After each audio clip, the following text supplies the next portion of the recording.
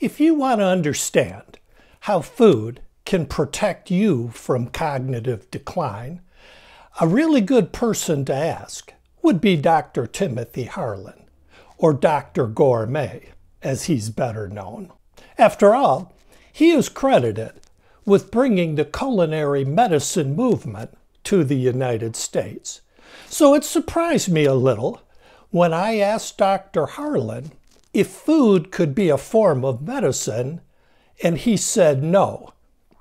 Now, when he explained why, that made sense to me. But to be clear, he was not dismissing the healing power of food. Just the opposite.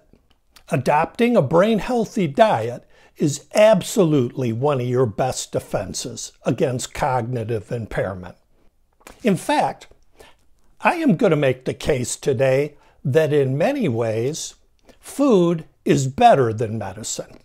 Hi, I'm Tony Deering of GoCogno.com, the website for people with mild cognitive impairment. If you've been diagnosed with MCI, your doctor has talked to you about all sorts of things that you can do to give yourself the best possible chance of slowing or stabilizing your cognitive decline. These are all important, but most experts agree that brain-healthy eating has to be near the top of your list. But here is the one thing you need to understand. There is no super nutrient or superfood that can spare you from MCI. I belong to a private Facebook group for people with mild cognitive impairment. And in a Facebook Live that I did with Dr. Harlan, he really emphasized that point. Here's what he said.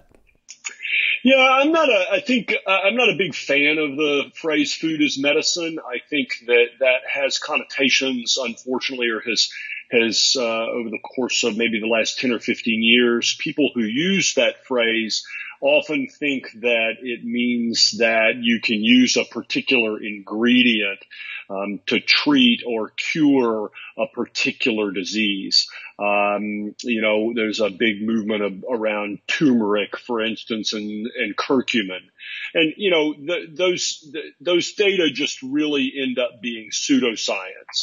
And so what culinary medicine does is I think on a couple of different levels. First and foremost, this is the idea that just eating great food and thinking about and being mindful about what you're eating, avoiding highly processed food, actually almost any processed food, just trying to get back to cooking yourself is what is probably one of the single largest social determinants of health.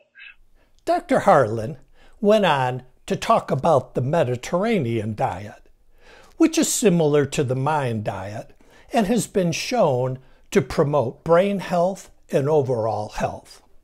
And the reality is that if you are concerned about cognitive health, these diets offer you a protection that medicine can't, which is why I would argue that at least for now, food is better than medicine.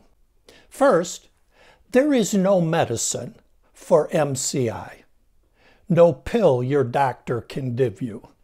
Someday there will be, but right now, food offers you a potential protection that medicine can't. Second, healthy food has no nasty side effects. The same can't be said of medicine. A bad reaction to medication is one of the leading causes of cognitive impairment. Third, healthy food can be delicious. You rarely hear the words medicine and yummy in the same sentence. You want even more reasons?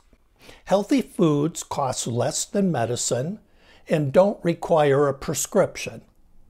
Good food is something you can savor with others in a way that adds enjoyment to your life. And you're not required to take any particular food. You get to choose your foods. And if you don't like it, don't eat it. Now, please, don't get me wrong here. I am not anti-doctor. I am not anti-traditional medicine. And I am not anti-pharmaceuticals. You want to be a partner in health with your doctor. Get regular checkups. Follow your doctor's advice. If you're prescribed medicine, take it. I'm just saying that right now, for cognitive impairment or for dementia, traditional medicine doesn't have the answer.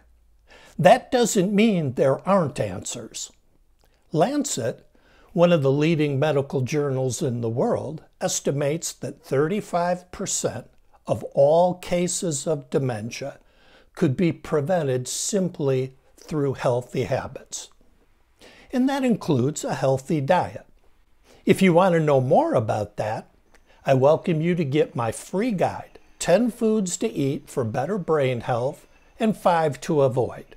It's based on the MIND diet and shows you foods that can promote brain health and foods that are known cognition killers.